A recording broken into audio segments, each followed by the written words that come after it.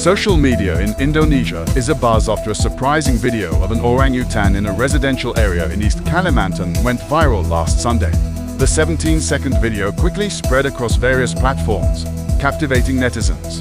In the clip, a large orangutan can be seen hanging from a tree near a resident's house, prompting widespread concern and speculation. Many believe the orangutan's appearance in the neighborhood is due to the destruction of its natural habitat.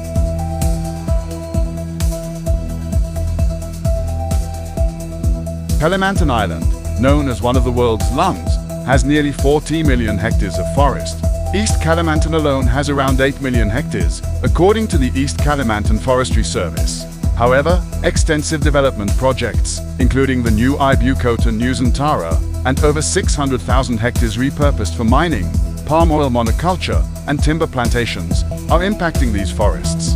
More than half of this area is natural forest, the habitat of orangutans and rhinos, according to the Indonesia Monitoring Coalition, a group of environmental organizations. Ari Wibawanto, head of the East Kalimantan Natural Resources Conservation Agency, stated that his team is working to locate the orangutan and that the investigation is ongoing. The Wildlife Rescue Unit is also searching for the location. The investigation is, however, challenging, as the original video post has been deleted. As development continues to encroach on natural habitats, incidents like this highlight the urgent need for sustainable environmental practices.